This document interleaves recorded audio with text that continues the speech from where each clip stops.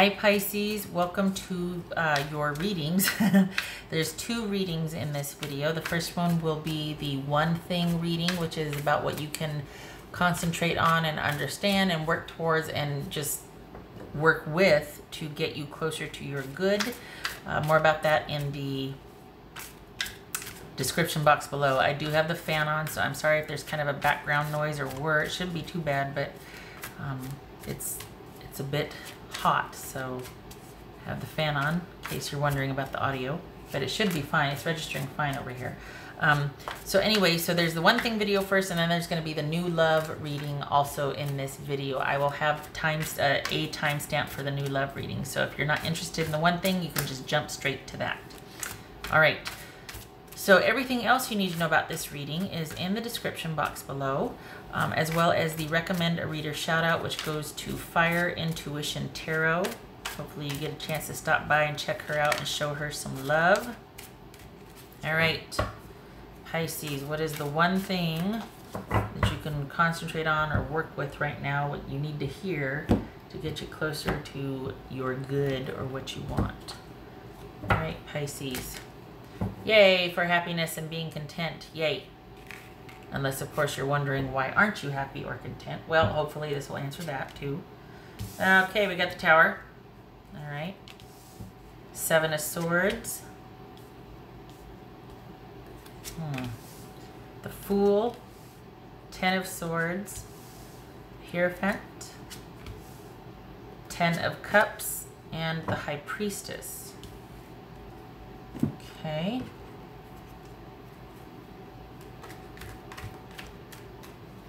So you might know about you might have just found out about, now this could, by the way, this could be, it doesn't have to be a romantic situation. This could be work, could be just something with your job, just an everyday life situation, not romantic read. Could be not romantic love, friendship, love, family, otherwise just, this is general and a message from the universe or from spirit, whatever you'd like to call it, but this is supposed to be something you can hone in on to manifest and start getting you closer to what you really want. So, we got the Tower here. What's this Tower about?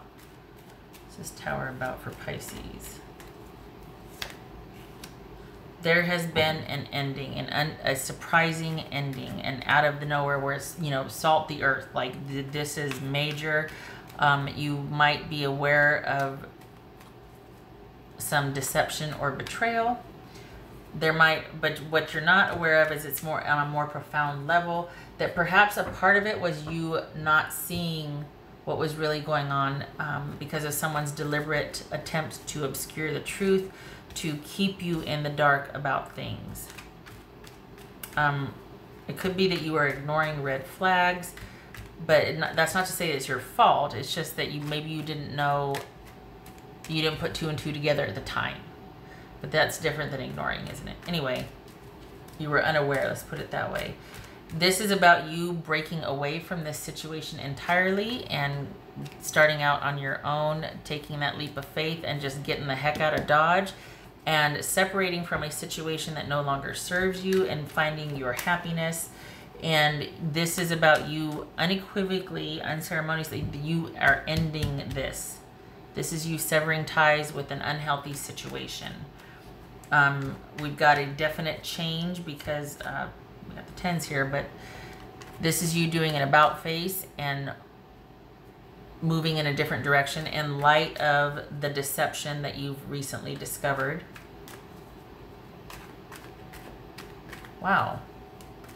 So in basically taking care of yourself and removing yourself from a toxic, confusing, anxiety-ridden situation where you're never going to get the answers. The healing comes in accepting that I'm never going to understand truly. I'm never going to know all that went on, that was done unto me or not done in my best interest. Was somebody lied to me, cheated, betrayed me, whatever. I'm never going to understand it fully.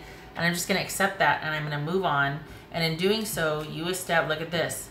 This right here gets transmuted to the Hierophant, the 10 of Cups, and the High Priestess. A strong connection within yourself. Your intuition is being restored, basically. Not that it ever wasn't, but this is trusting yourself, going within, looking inward for resolution, and connecting to the divine. And we see that here as well, that this is just reaching out to restore faith, connecting inwardly, doing things that stabilize and normalize. And once you're rid with this, that stability and that happiness re-enters in your life, basically, Pisces. So whatever situation where you felt you were deceived or betrayed, this is about you moving away from that. This is about you, it's very simple. A lot of these were showing up as, what message do you need to, this is just about get away from somebody that's not being honest with you. This could be a romantic situation, family, friend, even a job. Move away from what is toxic, strike out on your own, end this for good, take that leap of faith. The stability and the happiness and the internal connection are all waiting for you and will manifest after you remove yourself from a toxic situation. Just saying. This is very cut and dried. Both of these are about answering that calling or reestablishing that inner faith, that inner trust, inner wisdom, using that to help you get through a very difficult situation. So if you wanted to do an affirmation or something on a piece of paper that would kind of work with in resolution to this, that would work with the universe or moon magic, it could be as simple as, I accept all that has happened, and I welcome understanding and movement through the situation. Something that charts progress, something that affirms what has happened, and that whole Tai Chi thing where you use it for your good. I accept the awareness that is around me and accept the answers coming to me that will serve me for my highest good. I accept, I affirm, I move. All right. And look at this here. We've got being satisfied and being happy. I could see why. If there was this toxic situation, here you are off and running, getting some distance from that. Good. Was not stable. It was not secure. So we get in moving away from it, that which is a physical ending. This is not about you staying in a situation that is not healthy for you. This is about you going, oh, I see how it is. I'm out. And then this tower, this destruction, gets transmuted with faith, security, stability, and reliability, dependability. Whether it's yourself or with someone else, it looks like this is very grounding for you. It does lead to being content and happy, and it leads to you reconnecting inwardly, because perhaps that was something that kind of got shut down when you were probably just trying to survive in a very confusing, toxic situation. Okay, so that's pretty cut and dried. What else for Pisces? The one thing. What else for Pisces? Hello. What else for Pisces? The one thing. So we got letters, and we've got, I think that's a bouquet, is it? Yeah, that's a bouquet, it's not garden. I always get the bouquet, the flowers, the gardens, the lilies. All right, so this is letters and the bouquet. So this could be finding out, this is new information about somebody that was involved in an online affair, and it was multiple relationships. It was something that was really taking off and developing. This could be you quite happy in a relationship until you find that you're not the only one involved. If it's not that, it's that, well, what would it be? Somebody, this is a superficial or a frivolous friend, someone that does not prioritize you and your needs, someone that has betrayed you, someone that does not have your best interest at heart, and they've recently done something to betray the friendship, or it was never, this is someone that's always on the take. This could be, if it's a work situation, or this could be a rescinded job offer. This could be an unethical firing. This could be you being passed over for a promotion, or the coworkers kind of doing something duplicitous to where it's just, you're not getting a chance to move ahead, and it's really messing with your head. But this is about you cleaving and leaving, so not to worry. You've certainly got the fortitude to do that. Why don't I see if I can put this, I just don't want that to cover that up. Can you see it if I put it down here? You can't, okay. Maybe if I put that like that. Yeah. I just don't want to, Not that. Okay, so what if I do this right here? And knock that card down. How's that? Yeah, awesome. All right, so we've got the letter and we've got the bouquet. This could also be, well, it's the Seven of Swords and the Queen of Swords. Those are interchangeable with the Suit of Wands. So we're looking at being strategic and cutting out that which no longer serves you out of your life and making those executive decisions that lead to your greater good and a second chance with yourself, basically, that transmutes into happiness, contentment, trust, inner wisdom, being back on track, feeling like, oh, you know what? This actually was a blessing in disguise because look where I am now. All right, so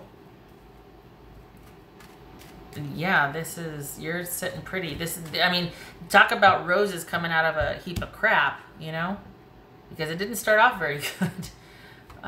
Okay, so Pisces, that is your one thing. You need to know that this, all of this ending, this actually is setting you free. And look where you end up. The Hierophant, High Priestess, and the Ten of Cups. Being fulfilled and happy and connected to that which you are meant for. That which you feel like is your calling. Whether it's the right job, the right person, or just a stronger sense of self and being grounded and trusting yourself and having reconnected with yourself again. This is devoid of trust, of spirituality. This is questioning, being confused, being in the dark, and being robbed of that serenity and that groundedness. And you get that back over here, but it involves you decisively ending things and taking that leap of faith and getting the heck out of Dodge and a brand new slate, completely cutting this off and just canceling this situation out of your life. Accept that it's happened, but there's no more involvement with it. It simply does not serve you. Okay, so Pisces, I hope this was helpful. I'm going to stop here and I'm going to clear everything off, and then I'm going to do the new love reading. So if you want to stick around for that, awesome. If not, I will see you in another reading, and I thank you for stopping by. You take care. Okay. And let's do this.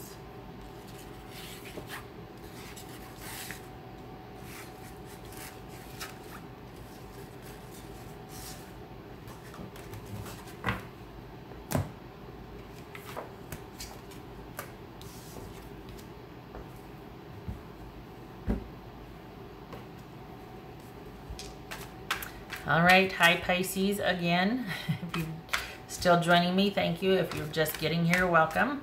This is your new love reading for July 2019. Everything you need to know about this reading is in the description box below. I did the readings this way because I wasn't sure how much time I was going to have later on in the week, and I just thought it'd be get it all done in one shot because it's going to get pretty busy here in a couple days for me. So with that in mind, also the recommended reader shout out link is in the description box below as well. So hopefully you get a chance to stop by and show her some love. It is the channel Fire Intuition Tarot. So much love and support to her, and hopefully you're able to show her some love and support as well. All right, Pisces, your new love situation for July for Pisces. Oh, okay. We've got a unified partnership here. We've got the two of you in agreement on your feelings for each other, and this person is pretty darn important for you. Okay, so we got the Three of Pentacles, King of Swords, Six of Pentacles, Page of Wands, Ten of Wands. All right, who's Pisces dealing with here? Oops. Who's Pisces dealing with?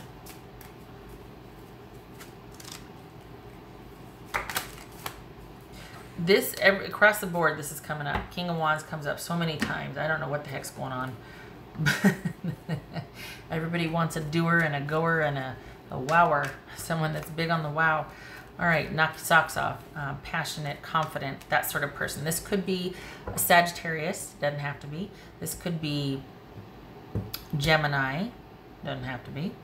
But somebody with Gemini in their chart. Could be another air sign too, but if we're talking about a king, we're talking about a Gemini. But this could also be Libra or Aquarius. This could be Sagittarius or Leo or Aries.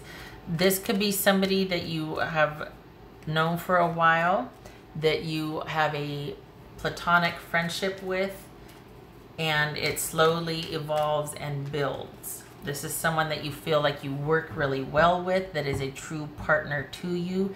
And it is very important that this person be trustworthy, which they are, and basically speaks their mind, does not play head games, is honest, is integrity, thinks first, feels second. They're not overly emotional. This is someone that is decisive and confident, and you feel like you have a natural fit with this person. It could even be somebody that you're meeting online, that because of a dating app or something. But there could be a lot of online communication with this person, a lot of social media involvement with this person. Could be how you meet or how you communicate after you meet. Again, this is somebody that you really, it's like you want to take some time to get to know their character, and you really want to make sure that they're who they say they are. You have no time for games. Neither do they, so you picked a good one, or you found a good one. And it looks like you both are into it. You both feel the same way. You feel like you work really well with this person. Okay, what's this? What's this Three of Pentacles about? Oopsie. What's this Three of Pentacles about? Hey, you're both interested in security, trustworthiness, longevity. Okay, but it's gonna take a while. Slow building, because the Pisces that I'm reading for, you're really gonna want to vet this person. There's a bit of feeling kind of guarded, or like, is it too good to be true, that sort of thing. What's this Six of Pentacles about? And this isn't going to be somebody right away that you feel that about. We don't have anything major here. So there's nothing, there's no lightning bolts, there's nothing like, oh my God, this is your person. That's going to be determined at a later time, and it'll be your choice. What's this Six of Pentacles about? Okay. That's the Nine of Swords. Page of Wands. What's this Page of Wands about? Yeah, that's right. Good. Take it slow. What's this Ten of Wands about?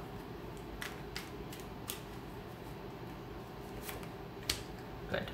Okay, so I know I'm sitting here talking to the card, but the reason why is because it's going to need to be slow, because you're very interested in the dependability, reliability, and trustworthiness of someone. So this person comes on kind of bigger than life, and you're like, wait, I need to know that I can trust you. We got to take things slow.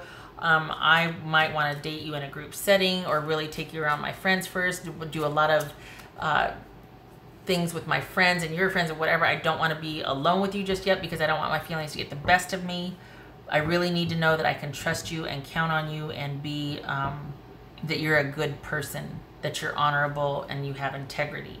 And it's going to take you some getting used to being able to open up and trust this person, and in a weird way allow them to give to you. If we're being honest, there's kind of this feeling that you're kind of I wouldn't say closed off, but you're just not used to you're used to doing everything yourself. You're not used to working with someone, and yet that's what you want. You want that unified partnership. You want somebody that is a partner, but then when it comes down to it, it's very nerve-wracking for you, because I think you've had some experiences where you've been let down repeatedly, and it just doesn't pay to put all your eggs in one basket. So it's like you want more than anything to have somebody that you work well with, that is a true partner, but then when it comes down to it, when it's very nerve-wracking for you to allow someone in, to be vulnerable, to let someone contribute, to not just kind of take over and manage everything. And then, 6 months later, you're like, I'm not getting my needs met. This is an emotionally void relationship. We're not connecting. Well, it's because it's not reciprocal. So that's going to be an issue for you. But the good news is this person is up for it. They're up for the challenge. So it's okay. And then it looks like they're going to be... It looks like it's going to be something that you have to work through. This is something that you have to come to terms with, and you might do well with keeping things, going slow, basically. This is about you going slow. This is about you going at a pace which you need to feel comfortable transitioning the relationship. You're going to set the tone on this one. And it's not going to get romantic right away either. There's going to be a long period of you vetting this person, getting to know them, wanting to see them in different situations. Because I think there's this part of you that when you do finally give, you give deeply and from the heart, and that has been taken for granted. So this reciprocity and openness and being able to trust someone doesn't come easy for you. So take this at your pace, that which you feel is best suited for you. All right, and hold on a minute.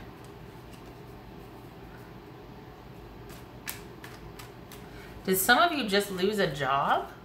Well, I mean, come on. A lot of people watching, who hasn't? This could be connected to work, because there's a lot of group activity around meeting this person or getting to know this person. There's a lot of things you do in a group with this person. So just so you know, it could be that this is somebody that you meet in a group setting and there's a lot of group activities first. And that'll help you with getting to know them at your pace also. Okay, let's look at what's this 10 of Wands? What's this 10 of Wands? King of Swords again. Okay, so there's a lot of online communication. This could be something that you meet in connection with a job or a friend from work, that sort of thing. It could also be that you either meet them online, or after you meet them through your friend from work, there is online communication after that. There's a lot of online involvement, you know, the social media connections after that. Those are the two components here. So it could be a Gemini, but it feels like this is somebody that you're just really wanting to connect with on a mental, cerebral level to find out what kind of person they are before you even get there. I mean, there's no cups here. This is all, well, there's this, but this is all brass tacks. You're really wanting to make sure of somebody's character first. Okay, what else for Pisces? So we got fish and we got the key. Yay! This is about keeping things open and fluid and going with the flow, which might be kind of hard because, again, we have that that fear, that issue with being open and vulnerable. But so right now it's just like the free-flowing, catch as catch can. This will build from a friendship. This romantic interest is going to build from a friendship first. And that might be slow going and it'll be at the pace that you establish. But after all the boxes are checked, it looks like you have this in mind already, that this could definitely be somebody that you see yourself with, but you just don't want to put the cart before the horse. But it looks like everything that you have concerns about, there is resolution to it. Things are going to work out, and the answer is to stay open and stay fluid and just allow whatever's going to happen to happen. That is not to say that, you know, let's get a bottle of tequila and see what happens. No, that's simply however you meet this person, it goes from there, and you take it one day at a time and you stay open. And that's all it is. And if you don't feel like doing something, you don't feel like doing something. But you're respecting how you feel as a precursor to your interacting with them, because you're not forcing anything. And you're not like, okay, well, I got to go out with this person, otherwise they're going to think this or that. No, this is about keeping the focus on yourself and the pace that you want. And there's an openness and a fluidity. And that's what is the key to this working out, is there's no pressure, there's no guidelines, there's no expectations. You're interested in who they are, and that's going to take some time to get to know. All right, so let's see here.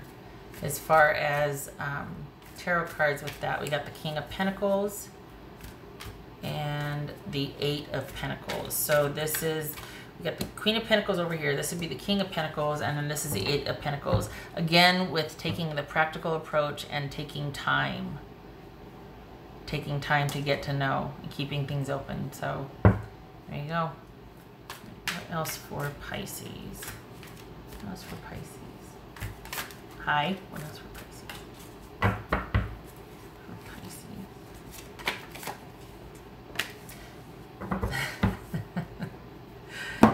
All right, deciding that this is this is about, I think this is about when you meet this person, you're going to need to make some decisions.